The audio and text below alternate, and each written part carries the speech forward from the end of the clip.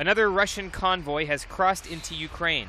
The Ukrainian government says the so-called humanitarian mission crossed the border without the approval of Ukrainian customs services or international human rights groups.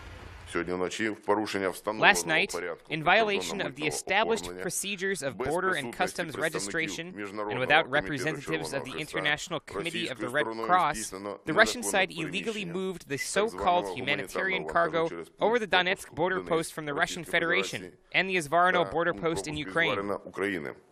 It's the second such convoy to illegally cross the border, coming just a month after hundreds of trucks entered Ukraine without the blessing of the government, the International Red Cross, or the international community.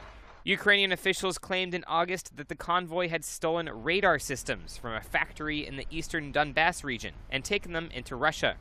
The convoy aroused suspicion when it was revealed that many of the trucks lined up at the border were nearly empty. Ukraine's Western allies have condemned Russia for sending the convoy without customs inspection or the support of international human rights groups.